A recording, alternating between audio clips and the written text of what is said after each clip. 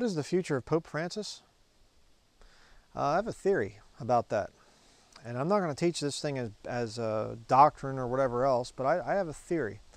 Looking at everything that's going on and whatever, the Pope Francis has probably made more radical statements about, you know, the Bible and whatever else, and come out and said that things need to be changed or updated and whatever else. And I've seen conservative Catholics get very angry about the Pope. A lot of them are calling him an anti-Pope, an Antichrist Pope, and whatever else. And I'm going to tell you right now, I believe it's going to get a lot worse. I think Pope Francis is there specifically for a purpose. You say, what's that purpose? Well, what is he? He's a Jesuit. What was the whole purpose of the Jesuit order being created back in the 16th century with Ignatius de Loyola?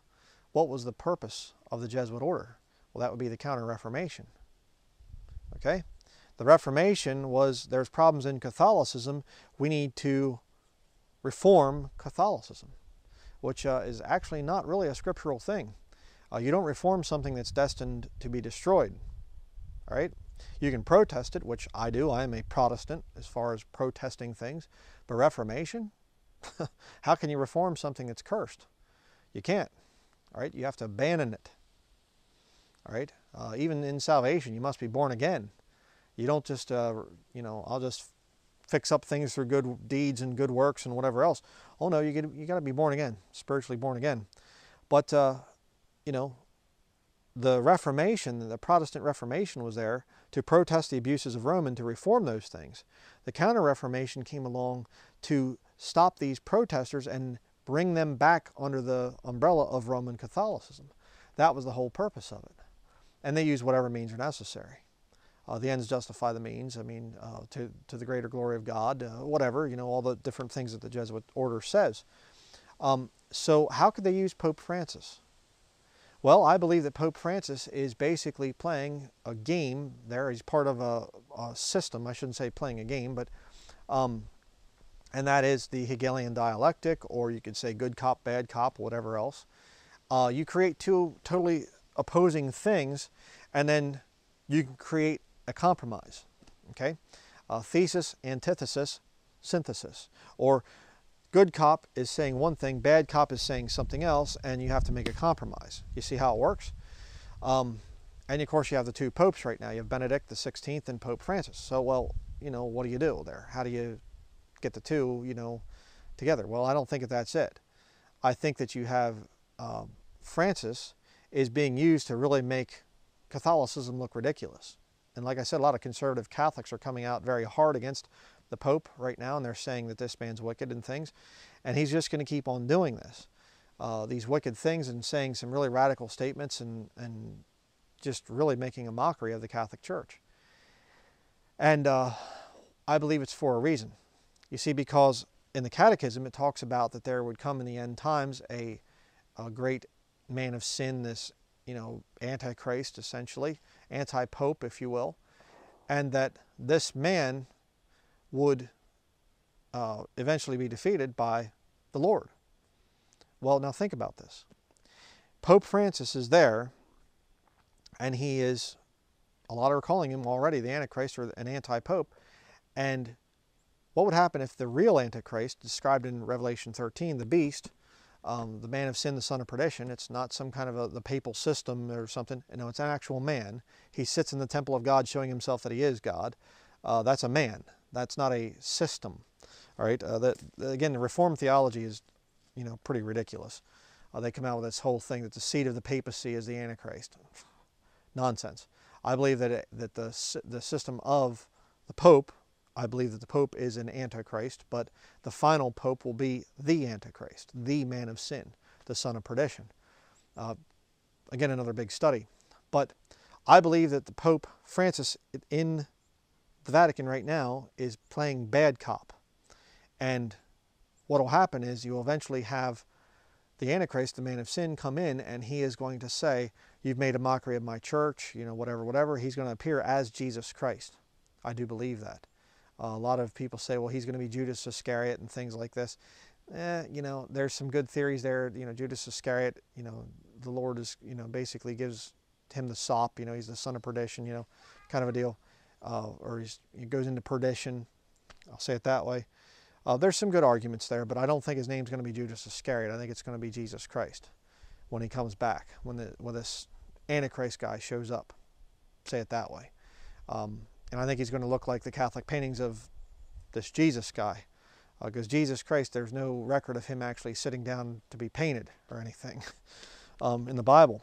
But just to show you kind of something that I think might reinforce this. And again, I'm not going to teach this as doctrine. This is just my feeling. You know, I mean, Pope Francis could die and there could be another pope or whatever else. Benedict could die. There could be another pope before the Antichrist shows up that's even worse than Francis. I don't know. But again, I think the Counter-Reformation is they're using the Pope to be a bad guy so that they can bring in the good guy as the Antichrist. Daniel chapter 8, verse 3 through 12. We'll read these verses here. Then I lifted up mine eyes and saw, and behold, there stood before the river a ram which had 2 horns, and the 2 horns were high, but one was higher than the other, and the higher came up last. I saw the ram pushing westward and northward and southward, so that no beasts might stand before him, neither was there any that could deliver out of his hand, but he did according to his will, and became great. Funny, because the Pope is basically doing according to his will. He's not even following Catholic teaching a lot of times, going against the teachings of the Catholic Church. He does according to his will. Verse 5, and as I was considering, behold, an he-goat came from the west on the face of the whole earth, and touched not the ground, and that goat had a notable horn between his eyes. And he came to the ram that had 2 horns, which I had seen standing before the river, and ran unto him in the fury of his power. And I saw him come close unto the ram, and he was moved with choler against him, and smote the ram, and brake his 2 horns, and there was no power in the ram to stand before him. But he cast him down to the ground, and stamped upon him, and there was none that could deliver the ram out of his hand. Exactly what I think the Antichrist is going to do when he comes and takes over, with Pope Francis being there. He's going to come in and say, you've made a mockery of my church, and you know, get down, step down right now. And a lot of Catholics would cheer that. Verse 8, therefore the he-goat waxed very great, and when he was strong, the great horn was broken, and for it came up 4 notable ones toward the 4 winds of heaven. And out of one of them came forth a little horn, which waxed exceeding great toward the south, and toward the east, and toward the pleasant land. And it waxed great even to the host of heaven, and it cast down some of the host and of the stars to the ground, and stamped upon them. Yea, he magnified himself even to the prince of the host, and by him the daily sacrifice was taken away, and the place of his sanctuary was cast down. And an host was given him against the daily sacrifice by reason of transgression, and it cast down the truth to the ground, and it practiced and prospered. A lot of very interesting symbology there and things. Obviously, it's not going to be some goat as, you know, the Antichrist or whatever else. He's called the beast. You know, he's like a leopard and has the mouth of a lion and things, and feet of a bear, I think it is. You know, it's symbolic, obviously. It's not going to be some guy that's actually a real goat or whatever. And, you know, there's obviously a lot of different ways to interpret this and these passages, and I'm sure people would say, well, I don't know about, you know, but the point I'm trying to make here is, I believe that the Antichrist, when he shows up, he's actually going to be coming in and getting rid of somebody that's false. He's going to be coming into a system and saying, you're doing a horrible job, I'm taking over. And you see it there in Daniel chapter 8, verses 3 through 12, right there. So what's the prophecy for the future then? The prophecy is that Pope Francis is going to get even worse.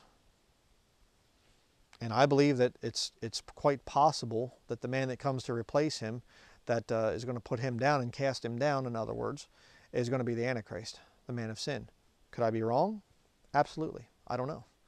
I can't say that the next guy in is going to be the Antichrist. I don't know that. But it certainly is shaping up that way. And if you're a Bible-believing Christian, that should encourage you, because Pope Francis is not in that great a shape and whatever else. I don't think he's going to be around another 20 years. Okay? So, not predicting a date for the rapture or anything else, catching up with the body of Christ, but it certainly is interesting. So, just a thought.